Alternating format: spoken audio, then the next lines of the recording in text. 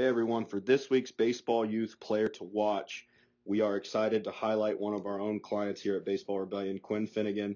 He's been coming to see us for a couple years now, and I wanted to break down some of the good things that Quinn does in his swing. So let's start with his stride. So you can see as he goes forward into his stride, he really does a good job of leading the stride with this front hip right here. Okay, what that allows him to do is as he's going forward with this front hip, when his foot gets down, he does a good job of creating good angles with his upper body. His spine angles back. And what this is going to allow him to do is swing back up better towards the plane of the pitch that is coming down.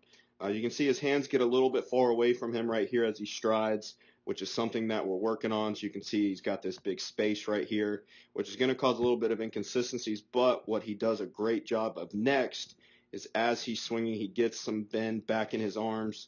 He works the barrel and accelerates it backwards, and then because of the angles he created with his body, the barrel then works back up towards the plane of this pitch, and he's able to drive it over the fence for a home run. Super proud of Quinn. He's worked incredibly hard to get here, and we're excited that he is this week's Baseball Youth Player to Watch. Thanks, everyone.